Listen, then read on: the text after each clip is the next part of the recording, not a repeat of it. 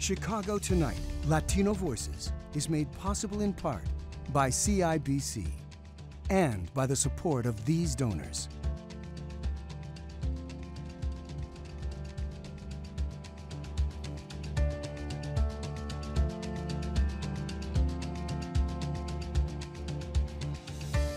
Good evening and welcome to Chicago Tonight, Latino Voices. I'm Brandis Friedman and thank you for sharing part of your weekend with us. On the show tonight, this month's deep freeze has left the city's homeless residents in deadly peril.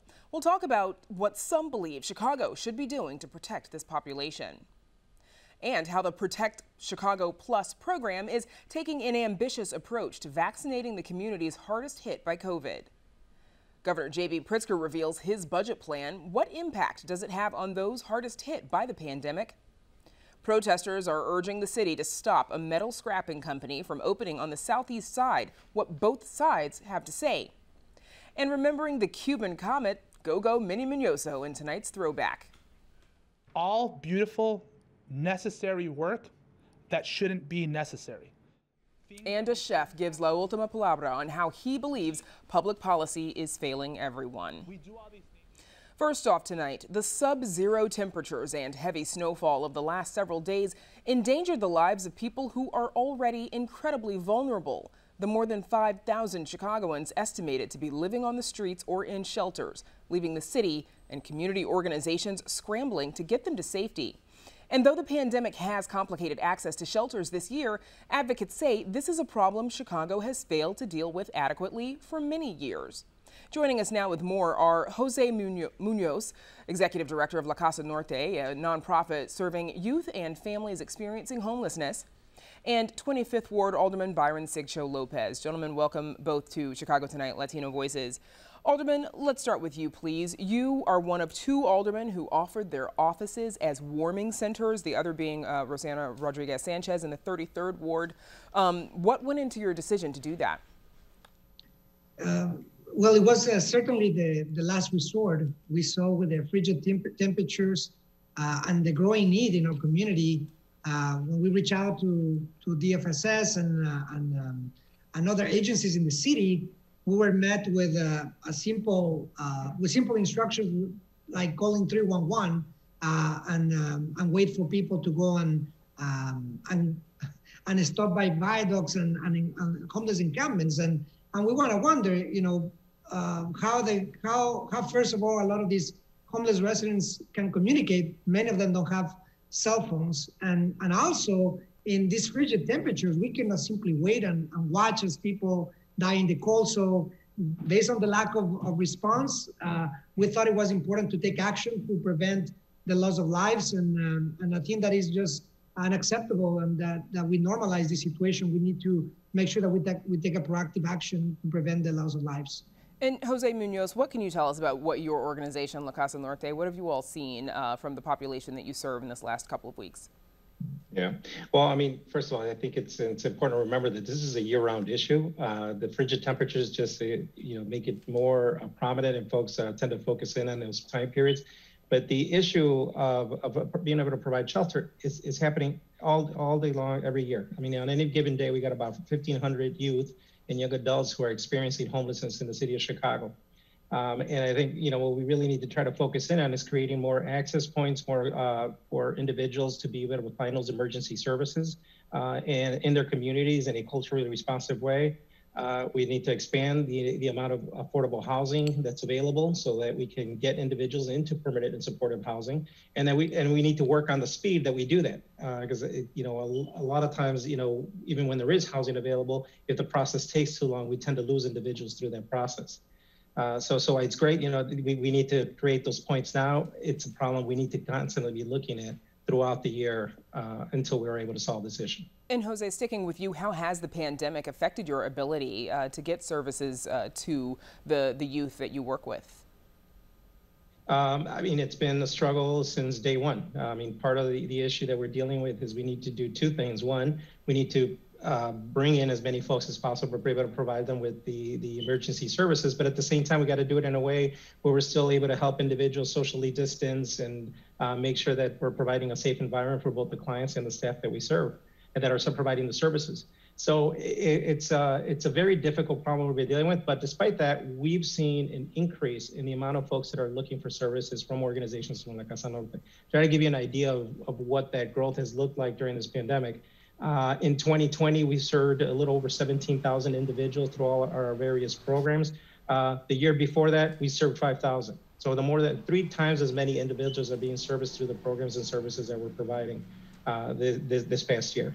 Obviously a significant increase. Alderman, are there specific policies that you would like to see the city adopt or even keep to help people who are unhoused, to keep them safe, especially when the weather, it's worse than usual? Certainly, and as Jose mentioned, this is a year-round issue. We need to certainly invest in more affordable housing, more emergency housing. The issue of housing is a huge issue in the city of Chicago. We have a shortage of 120,000 units in the city of Chicago. We have over 80,000 residents out there who are homeless or in stable housing. We have a serious issue of affordable housing. We need to make sure that we make that a priority. In the past, for emergencies, we have made park districts available or even CPA buses as warming centers. We haven't done that recently.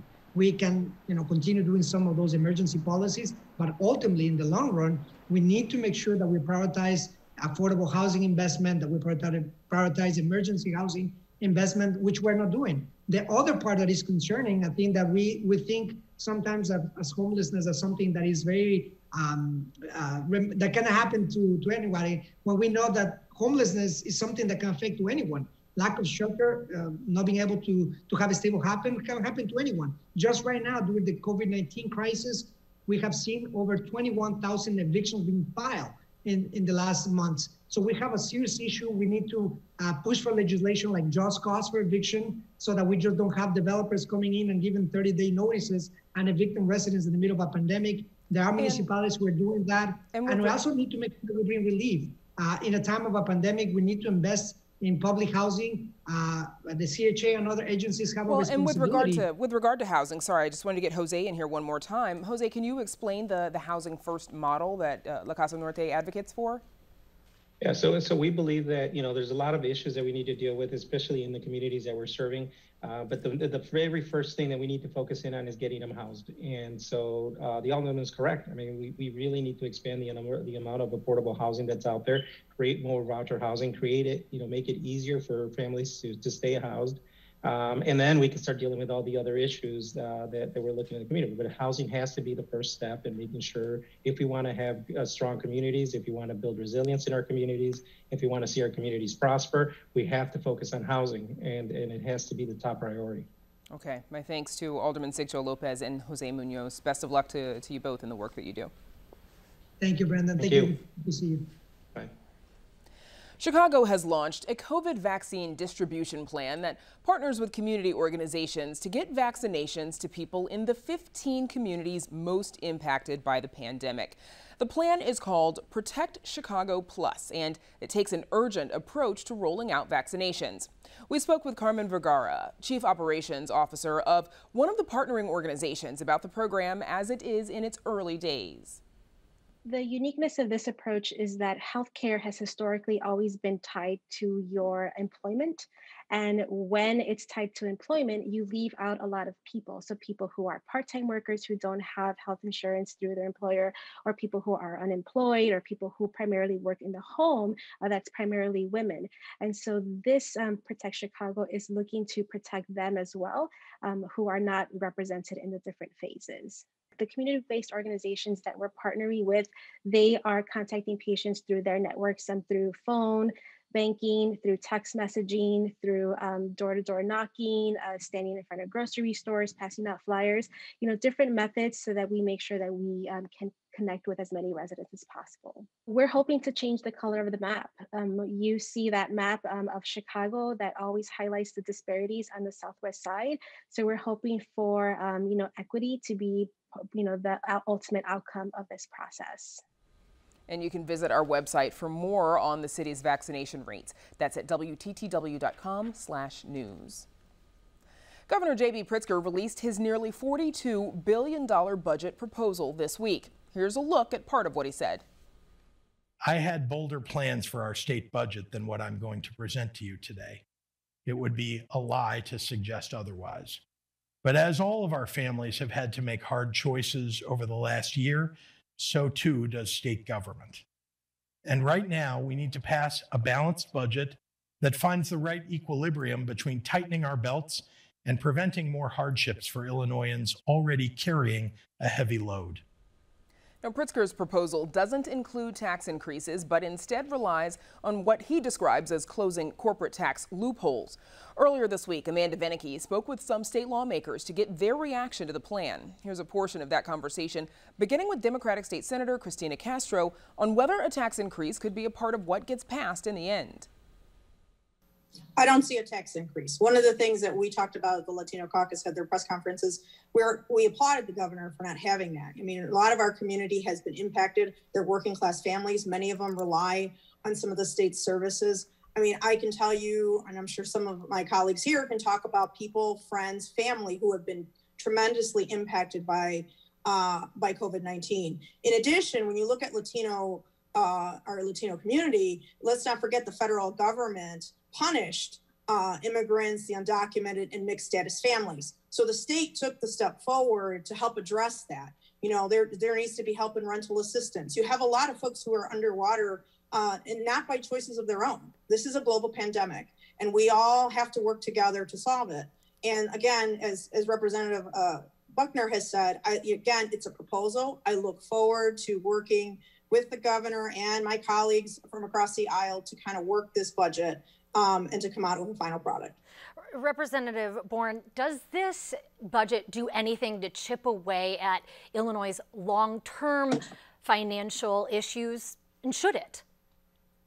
Absolutely not. What we see is a doubling down on the decades of failed fiscal policy from a state government that's run almost exclusively by Democrats. We see, I would contend this is a $1 billion tax increase in the budget. This is new revenue.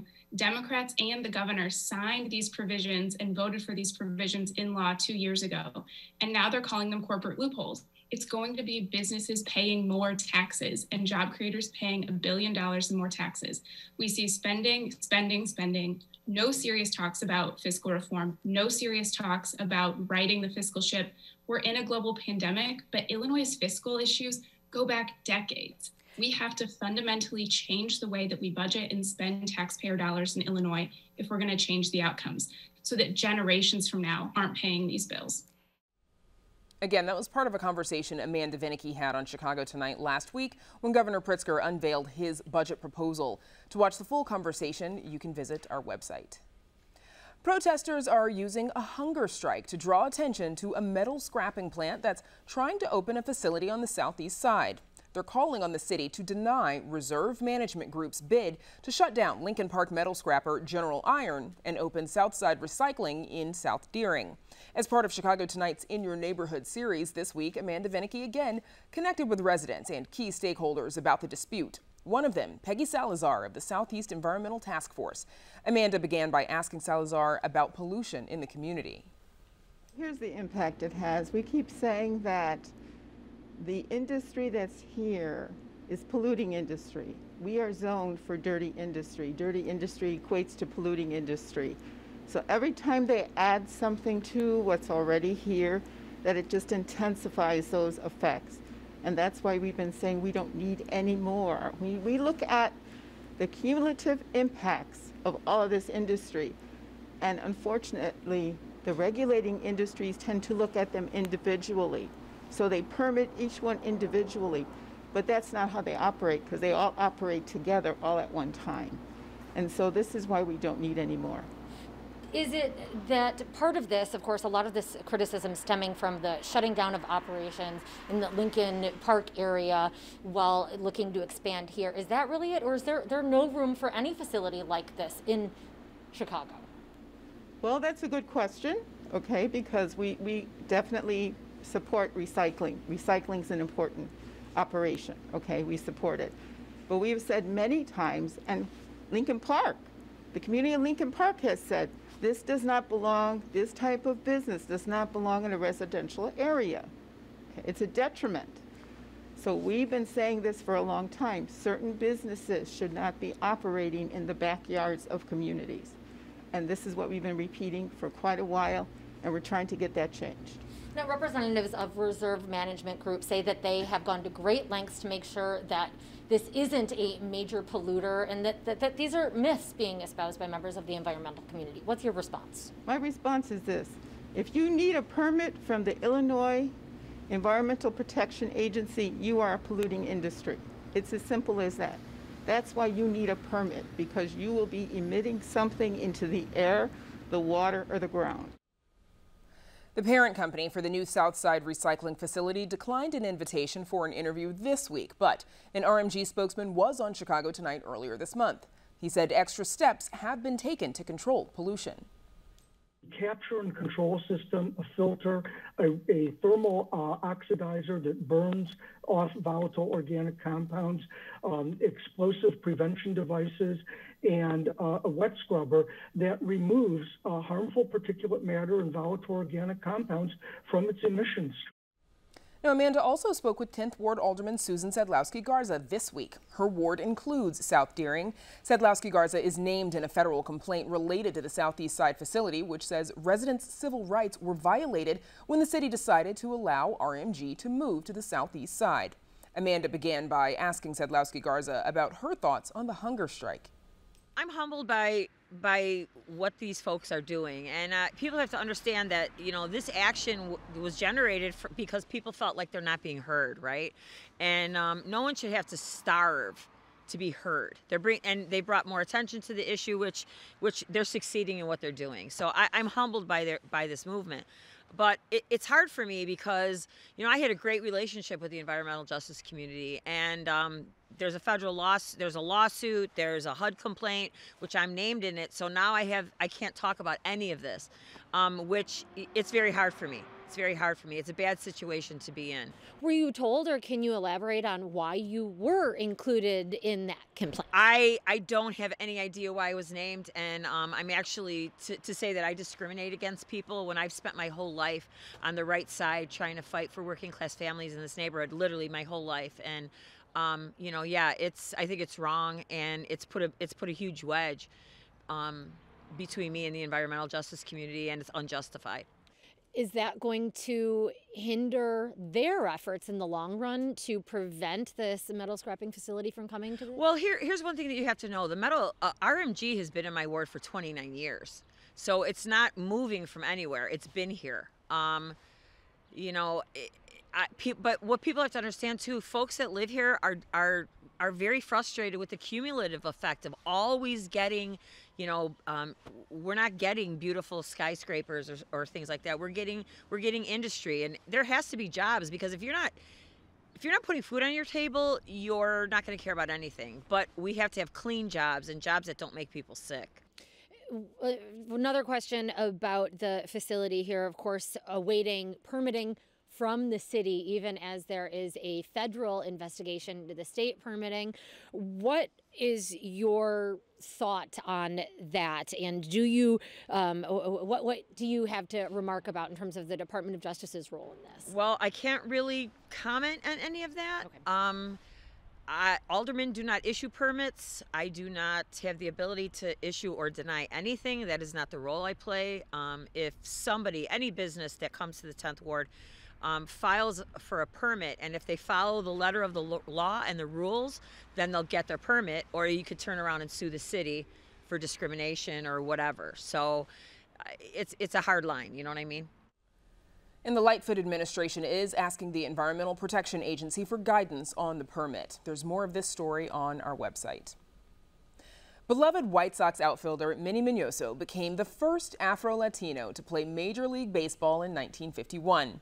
In tonight's throwback from 1995's Remembering Chicago, Sox fans and the Cuban Comet himself reflect on his time as a Comiskey Park favorite and how his fleet feet inspired a peppy theme for the Southsiders.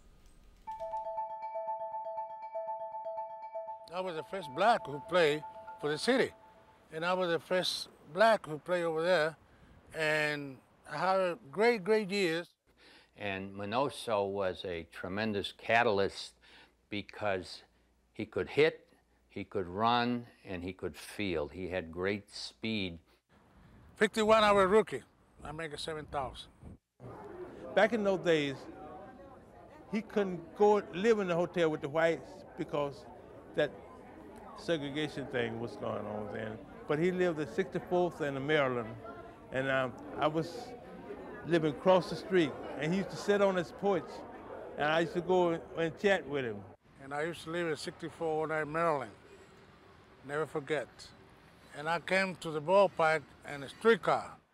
And they had a group of young players, and they ran, and they stole bases. And when a man would get on first base, they would start this chant out of the stands: goal, goal, goal. Go, go, go, go, Mini, Mini, go. So it started, and after that, go, White Sox, go, go. I think without I put anything in myself, I started the Go, Go White Sox.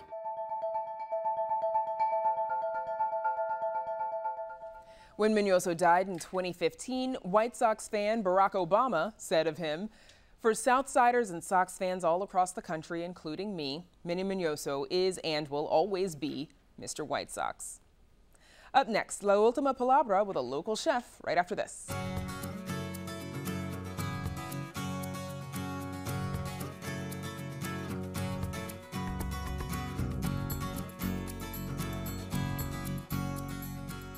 Chef Rafael Esparza has worked in some of Chicago's most storied kitchens, including those in his own acclaimed restaurants, and he heaps praise upon others in the city's restaurant community for coming together to help all of Chicago in the last year. But he says those efforts are only necessary because government and elected officials aren't doing their jobs. Tonight, Esparza gives La Última Palabra on how he believes works of mutual aid give cover to failures of public policy. My name is Rafael Esparza. I'm a lifelong Chicago resident, Pilsen resident to be exact. And I was initially going to talk about mutual aid within the hospitality industry. I started thinking about my friends at Mito Kaya and Logan Square, at Kimsky and Bridgeport, and about all the ways they show up for the community. And then as I was doing that, I decided to kind of go a different direction. I decided to use the time to speak about things that I feel don't get addressed often enough. We have people setting up warming funds to get hotel rooms for homeless people because it's so unsafe out there. Clothing drives for homeless people. Food drives for everyone. Restaurants that have turned into community kitchens to give free meals to people in the community. All beautiful, necessary work that shouldn't be necessary. A lot of people like to chalk it up to government conspiracies or some big like overarching kind of like Illuminati or whatever, but conspiracies require a lot of secrecy. They require a lot of moving parts. This is policy we're talking about. It's in your face.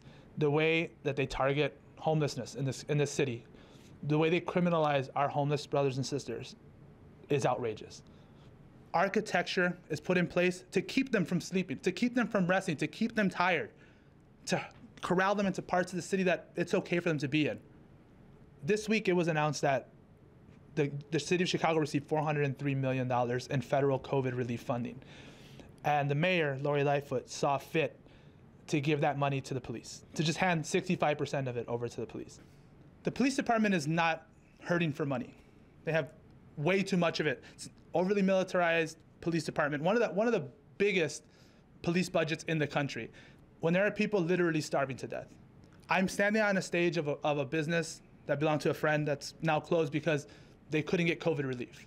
The fact that our brothers and sisters on the southeast side have to go on a hunger strike to prevent General Iron from opening up a plant, from moving from the rich, white, north side of Chicago to the very brown and black southeast side of Chicago.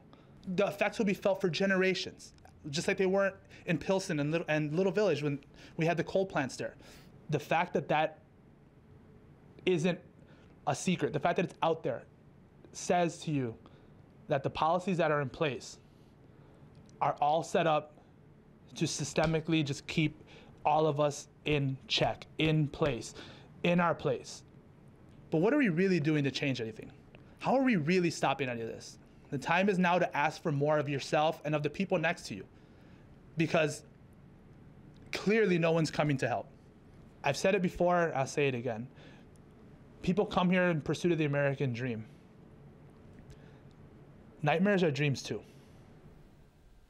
And we have information on some of the organizations Esparza mentions offering mutual aid on our website, where you can also watch more in our La Última Palabra series. And while you're there, you can also check out our story about Mayor Lightfoot firing back at critics over the decision to use those federal relief funds to cover police costs. That's WTTW.com/news. And that's our show for this Saturday night. Join me tomorrow night for Chicago Tonight Black Voices. A damning report from the city's Inspector General on the police response to unrest in the wake of George Floyd's killing. And actor Diane Carroll tells a hair-raising story in a 1968 throwback from WTTW's Our People.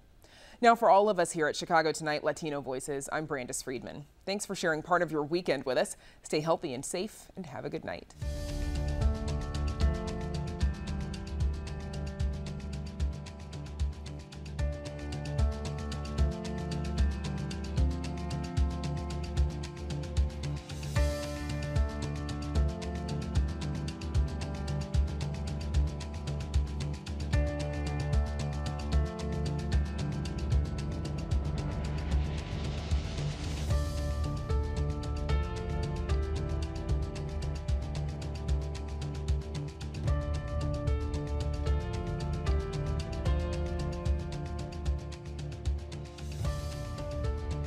Closed captioning is made possible by Robert A. Clifford and Clifford Law Offices, a Chicago personal injury and wrongful death firm, sponsoring a free continuing legal education program for over a decade for lawyers across the state.